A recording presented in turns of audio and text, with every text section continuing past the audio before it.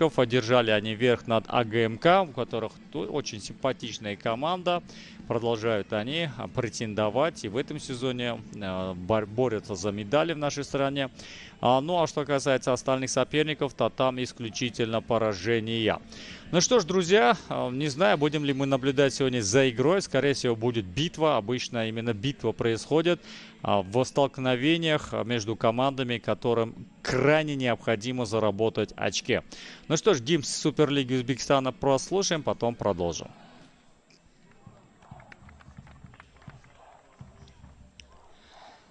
Акабер Хаджа Шукурулаев, главный рефери. Монетка у него в левой руке. Кручу-верчу, обмануть хочу. Ну и посмотрим, удастся ли ему обвести Бабура Акбарова, капитана Термеза, ну или Кахи Макарадзе, который представляет столицу нашей страны. Абид Джумаев, Джасур тренирует железнодорожников. 4-4-2 нам предлагают наши коллеги. Итак, в воротах номер 1 Абдумавлон Абдуджалилов. Затем 4 защитника. На флангах Джалол Джумабоев, 20-й справа. В атаке молодой Али Абдурахмонов, 18-й. И техничный Диор Туропов под номером 7. Те же 4-4-2 можно наблюдать от соперника Локомотива. Главный тренер Анхель Лопес Перес. Тоже такую тактическую модель или формацию Пропасымов. Рядом с ним под номером 4 Джавахир Сахибов. Двойка на флангах. 20-й справа Игбол Малик Джонов. Соответственно, 19-й слева Нуриддин Хасанов. И в атаке двойка Мурод Бабаджонов. 10-й Мирослав Маркович под номером 13. Эту встречу количество игр. Милан борется за чемпионство на первой строчке Росанери, а Локомотив в своей атаке. Мы поняли рецепт. Навес, кулаком работает Эшбутаев. Так что Спорт ТВ вот именно эту встречу показывает сейчас. Эшбутаев не в первый раз выходит, играет в воздухе уверенно, кулаком. Тренерским штабом и игроками Локомотива, а также Сурхону тоже подсказки пролетели. Узнаем, можно ли все это воплотить. Забитый гол, заброс, штраф. Ух, какой момент, а! Почти получилось. Ну, по-моему, самый опасный эпизод, который придумали за первый тайм футболиста Сурхана. У Лока была после стандарта одна штанга. Да, вот здесь не доглядели за игроком.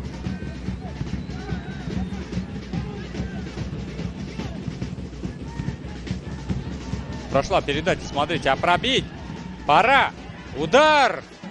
Эшбутаев команду спасает с одной стороны, а с другой стороны били-то туда, где находился Эшбутаев. Ну, Алиджонов, может быть, где-то потоньше можно было сыграть. В любом случае, отметим передачу. Классным получился пас. И Алиджонов здорово сыграл. Как он здесь здорово разобрался-то, а? По-моему, это Шамсидинов. Да, Шамсидинова отправили в буфет. А здесь в 97-й раз отправляет мяч. Вот момент! И продолжается атака. И дважды спасает свою команду Абдуджалилов. Ну, наконец-таки, хоть что-то. Абдуджалилов герой этого эпизода. Там и сейчас пойдет к кому обращаться? Маркович. Удивительная штука, как он там не реализовал этот эпизод, а затем уже его коллега по линии атаки Бабаджонов. Давайте смотреть.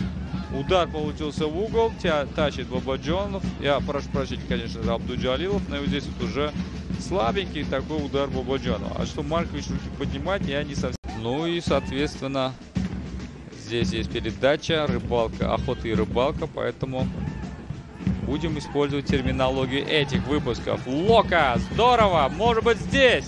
Итак, прострел, давно уже пора то ли пробить, то ли прострелить, то ли навесить. Махарадзе. Удар будет, не будет удара. А столько было возможностей. Ну, старались играть железнодорожники максимально эффективно. Обрабатывали мяч как могли. Искали лучшее решение, лучший вариант. В итоге все это заглохло.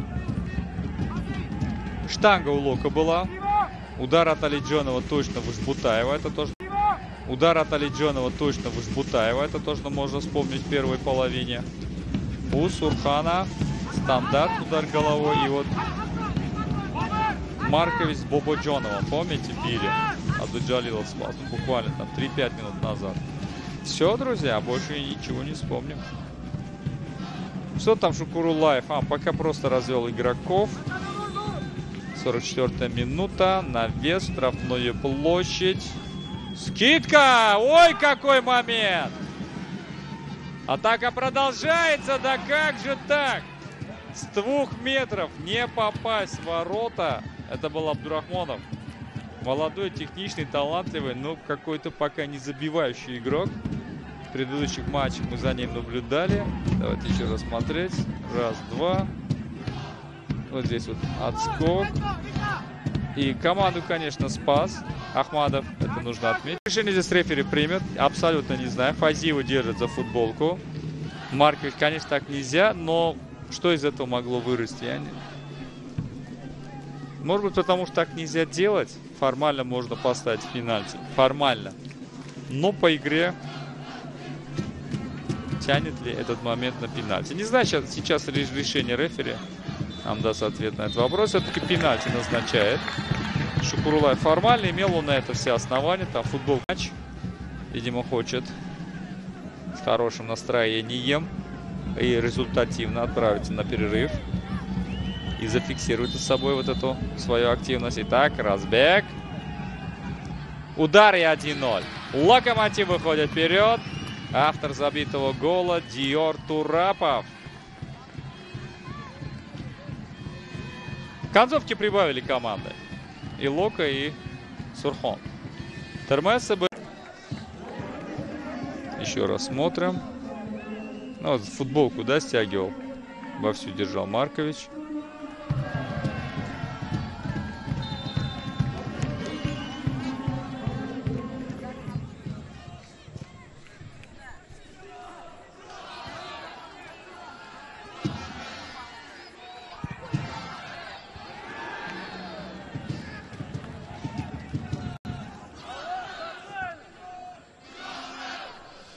Сорок 48-я минута идет, уже истекло, уже арбитром добавленное время. Там, по-моему, просвистел, да, Шукурулаев?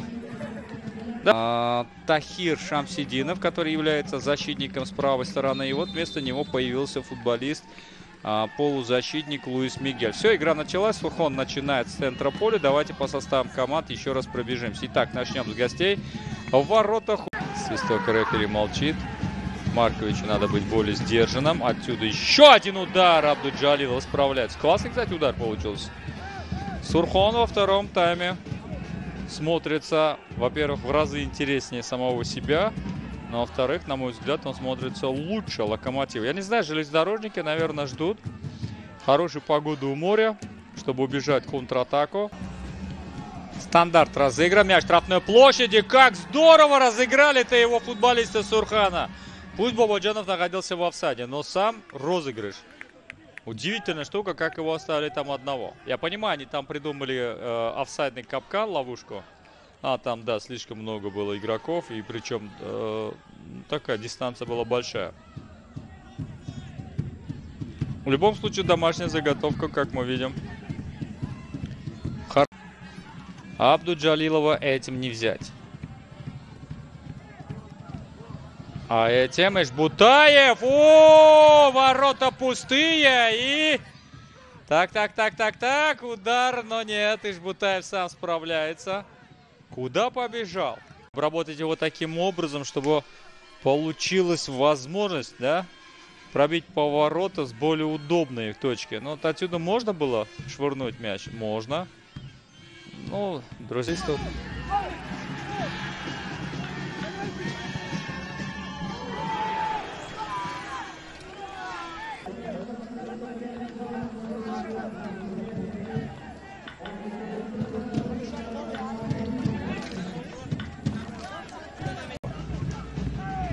Интересно, Ташпулатов, Махарадов в центре. Гуламов вообще это центральный полузащитник, опорник, разрушитель. Он, кстати, в центре сейчас и вышел. Так, об этом позже. Чекризов, удар заблокирован Акбаровым. Кадыркулов падает, и это пенальти. Дорогие друзья, 2 пенальти сегодня Шукурулаев ставит в ворота Сурхана. И еще желтую показывает кому. Там смотрим. Чикризов ударил, Акбаров заблокировал. Даже влетает в штрафную площадь. Подождите. Акбаров срубил Кадыркула. А причем тут Хасанов за разговоры? За то, что прикоснулся к рефери. Уступает ему Туропов. Право. Побить по мячу. Ну что, Кахи. Важный момент для его команды. Если сейчас Кахи забивает, дорогие друзья, будем подводить выводы. Итак, разбег. Будем подводить итоги. Удар на технику Кахи. Переиграл вратаря. И таким образом 2-0. Это тяжело отыграть. В этом сезоне для Махарадзе это первый гол. Ну, здорово пробил, да? Паузу взял, в угол, развел вратаря. С мячом в разные стороны.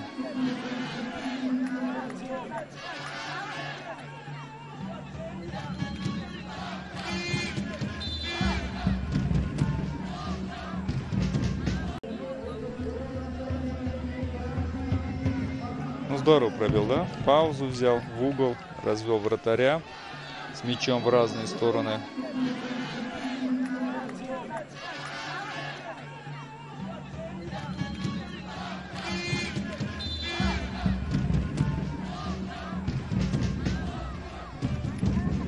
Да, тяжело будет Сурхону это отыграть. Не буду говорить, что невозможно. Всякое бывает в мире футболу было.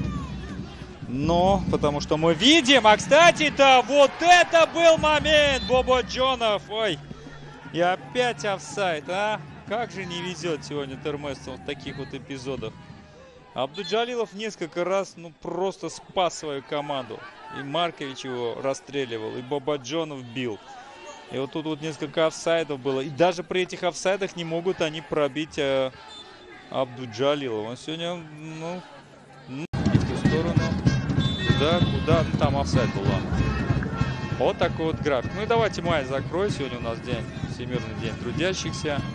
Сурхан Буньоткор. Вот такой график у Анхеля Лопеса, если он еще будет работать в команде. Нельзя исключать различные варианты. Я там не знаю, сколько мы прописали, какое количество матчей выдали для экспериментов.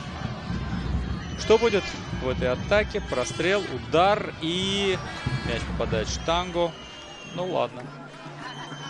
У Локомотива выезд в Фергану, вернее в Япан. Еще, по-моему, Ферганский стадион не готов до конца. Затем Локо дома принимает Кокант. Олимпик, Локомотив. Вот, Олимпик это у нас молодежь. Веселая, задорная. Гроза авторитетов. Затем Локомотив дома.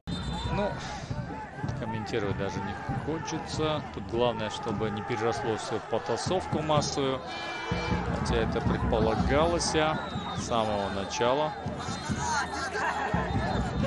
Махарадзе. Ну, сейчас желтую, даже красную Махарадзе должен получить.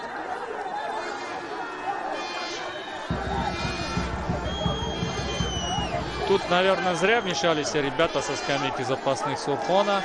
Махарадзе прямую красную получает, как мы и предполагали. Да. Завелся горячий кавказский парень. Свои, да, оттаскивают?